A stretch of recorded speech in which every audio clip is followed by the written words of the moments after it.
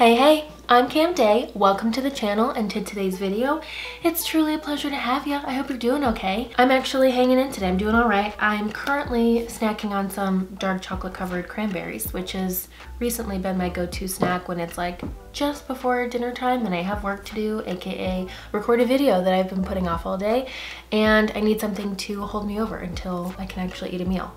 Very relatable, I know. To address my hair situation really quickly before you come for me, I washed my hair earlier for the first time in like 2 weeks, so you know that was a glorious feeling. I let it air dry for a few minutes and then I clipped it up. So the reason I clipped it is to get a little bit of volume at my roots, knowing that I was going to be heat styling it later. So don't worry, I don't go around looking like this all the time, and if I did, it's my business. As you know from the title, and as I just mentioned, I will be heat styling my hair and I will be showing you the process, but it's showcasing this product that I've been really wanting to use for quite some time, and I'm very excited to show it to you right now. Please meet the Amika, gosh this box is squeaky, the Amika Blow Dryer Brush. It's part of their New York Minute set, which includes the blow dry brush and then 2 of their styling products. So this is their Perk Up Dry Shampoo, which is probably one of their most popular products, and the Shield, which is an anti-humidity spray / heat protectant. Guys, when I tell you I'm so excited, please believe that I'm so excited. One, I have always wanted to be able to kind of master a blowout at home, and I've just really never been able to do it. It's just always a sad time. I don't have the coordination, I don't have the upper arm strength. I have gotten good word and recommendation and actually seen other reviews from some women that I know and love and trust, and they all have similar hair to me. Either they have more voluminous curls or they have waves. Some have more like coarse texture. My hair is pretty fine, but it can grow in volume and it can become very defined curls. I would say like 3A, 3B. Before I actually get to unboxing, just hold on, and actually using the blow dry brush, I want to kind of lay out what my expectations are and what I'm hoping to figure out from using this. There are 3 things that I really want to tackle that I'm hoping this solves. Number 1 is time. Normally, if I were to style my hair, I would blow dry it and then straighten it. Combined, that process can be anywhere from like 25 to 45 minutes. So if I'm able to hit a sweet spot, or at least be within that time frame using this one tool, we're golden. Number 2 is volume. That's really important to me when I'm straightening my hair.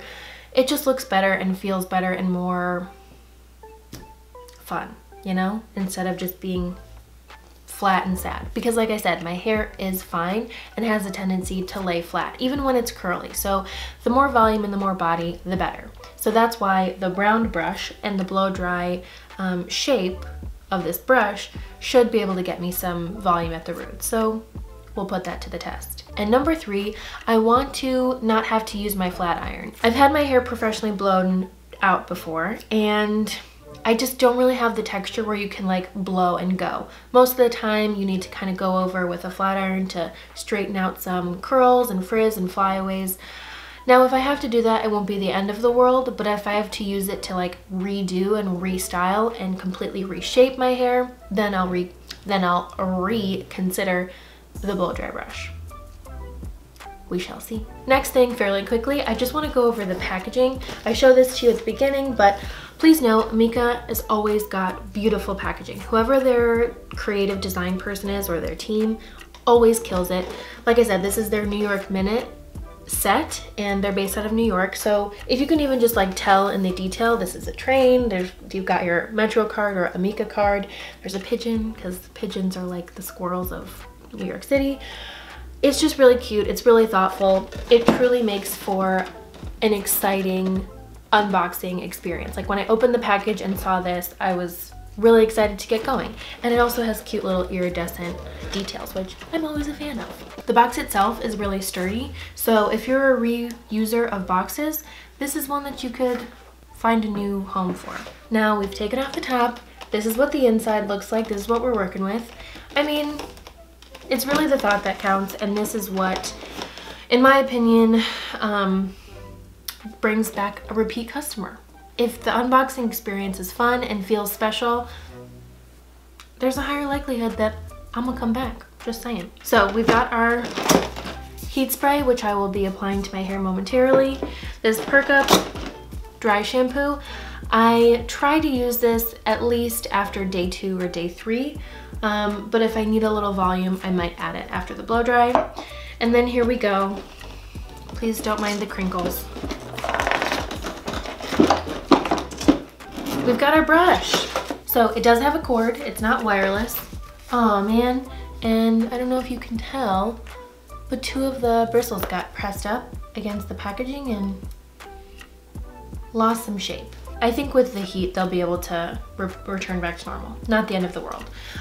The way it feels is pretty decent. When I've seen the other people, like I said, do the reviews of this looked kind of huge, TBH. But I think if it was any bigger, it would be unusable, and any smaller, maybe not as effective on the hair itself. So as far as like design and size and feel goes, it feels very usable. And that's the goal. You want this to be like a one-stop shop and feel like something that you want to keep using again and again. So far it feels good. The bottom has an adjustable dial, and that is for the 3 different heat and speed settings, which I think is really cool, because that was one thing again that I wasn't really sure about, if it was, you know, how adjustable it was going to be and how personalized you could make it. So let me read from the box so that I don't lie about what it does. The 3 different settings. It has 3 different heat and speed settings. So you can use high temperature and high speed for thick and coarse hair. I probably won't use that on myself. You can do medium temperature and low speed for fine hair and detail work. Although, like I said, my hair can get big and be crazy. It's actually really fine. Like once it's straight, I could put it in a ponytail that's like this big. So probably that one. And then the 3rd speed, you can do low temperature with high speed, which gives any type of hair a sleek finish. So I'm assuming that most people would go with one of the 2 first speed and heat options, and then everyone could use the 3rd one to finish off in sleek in style. So I'm really excited to give this a go. Let's get started. I'm just gonna give it a go. I will make a quick disclaimer that 1, my haircut is super whack. I gave myself a haircut about 6-7 months ago, and it's not my best work, and it's grown out, and I don't really know what to expect. So let's hope that I can finesse some cute curls or waves with this so that it distracts you from that. And number 2, as much as I like heat styling my hair, I don't do it very often because I want to protect my natural hair, and I really like when my hair is curly and bouncy. But I like being able to switch it up. But with that said, I'm not like super finessey when it comes to like, you know, knowing stuff. So I'm working on it, and hopefully this will help make things easier on me. Now, let's actually go. I'm gonna take my hair down, and you'll see that in 2 seconds. This is my hair down and damp. I'm gonna spray the shield on it. It says it's good to lock in all day style. It's heat activated, and it just helps to extend the style while again protecting your hair from the heat. So you gotta shake and spray. Ooh. Oh, it smells so good. Oh, I wish you could smell it. That's so huge when it comes to hair products. You know what I'm saying? Okay, spritzing, and I'll be ready with my hair clipped up in 3, 2, 1. Quick note on the shield, because it's an aerosol, it kind of sprays all over the place, so that's something to keep in mind, especially if you're in a close space. Like I'm in a totally sealed room with camera equipment, so I need to keep that in mind. It does feel a little bit hard to target it, but I feel like I got it everywhere. It smells amazing. Hopefully I didn't use too much product, and we'll see if it actually does the job. We've got our blue light on. Okay, you can see it. We've got our blue light on. That means she's on and ready to go. I'm gonna twist it to the 2nd setting and get going. 2nd setting. It's low, it's medium heat, low, it's medium heat, low speed.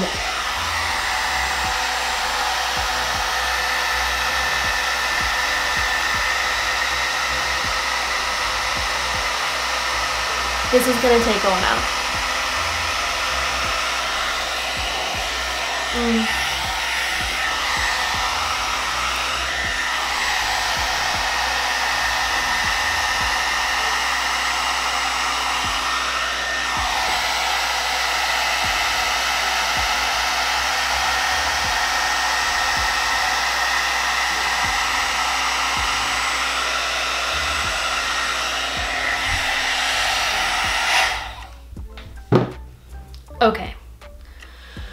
Okay, so I'm gonna change my approach. I'm gonna go to the highest setting, which is high heat, high speed, and I'm also gonna get some water to spritz my hair because I did a dumb thing. Of course, if you have curls, even if they're still damp, it's gonna be a little tangly. That's what I'm experiencing, and I don't want to tug this through my hair.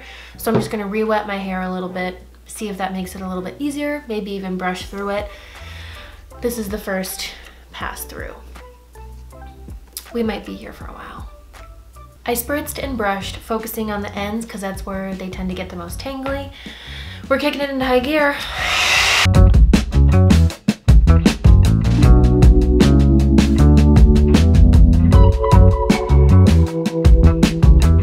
Okay, so we're making some strides, but let me just show you the first section with the first few run-throughs.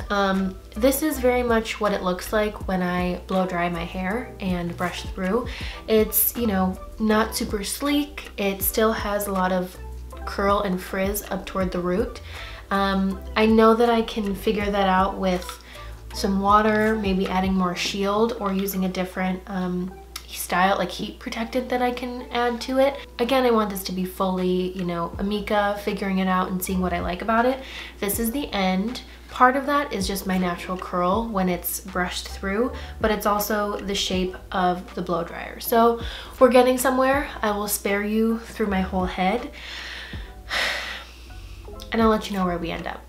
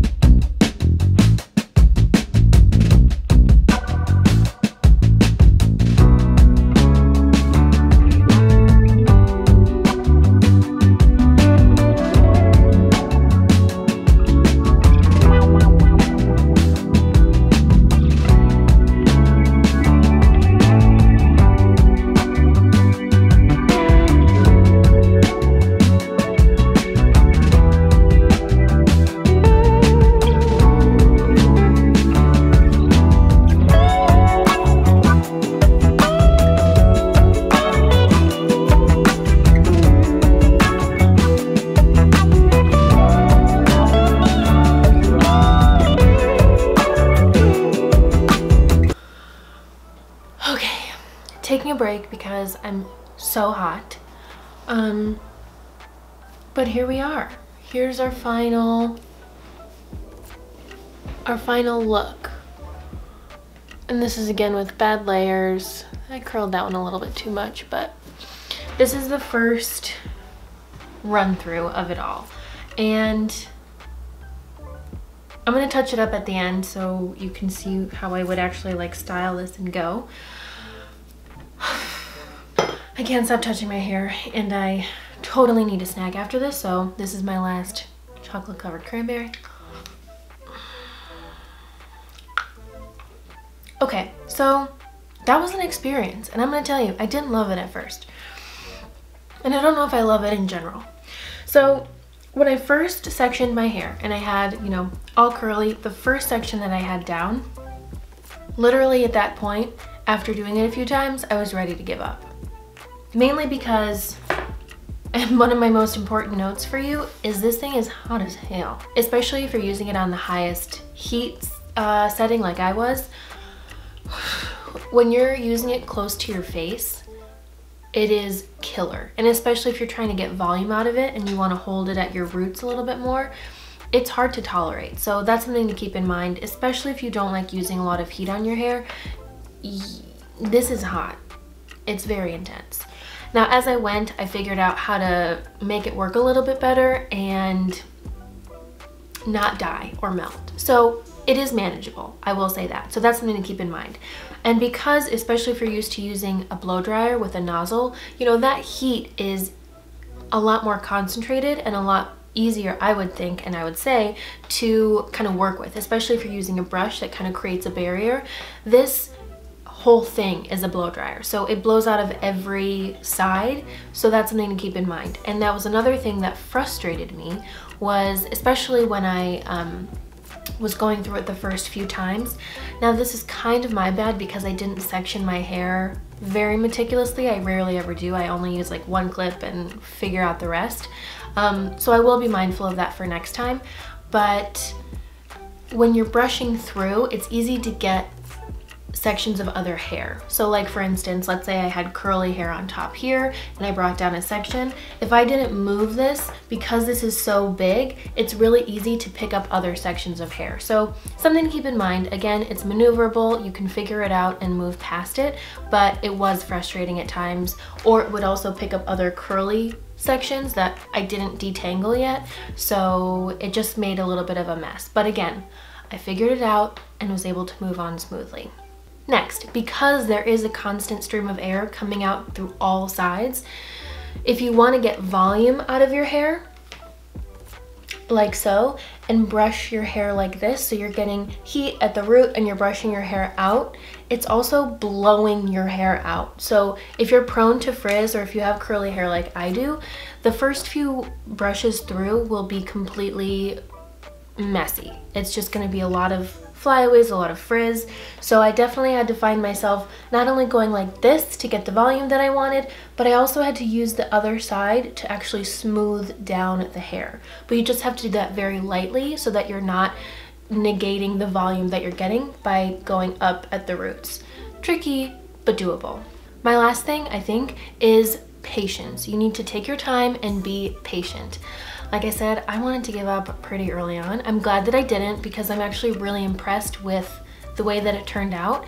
I love the volume that I have. I love the little waves at the bottom. Now, the front pieces are a little too curly and I think I curled them in the wrong direction. So it's gonna take some getting used to figuring out the best way to make it work, and I still haven't gone through with the cool shot to like sleek everything out, so I will be doing that and showing the final look.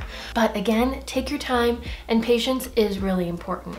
I worked in about 2-inch sections of my hair, maybe 2 inches wide, I think, approximately, and I had to go over each section multiple times. And again, not only in just the same direction, I would have to smooth it and go back, smooth it and go back, and I maybe spent 2 to 3 minutes per section. So that goes to my last point, which is one of my first 3 points that I wanted to test while using this, was the time that it took.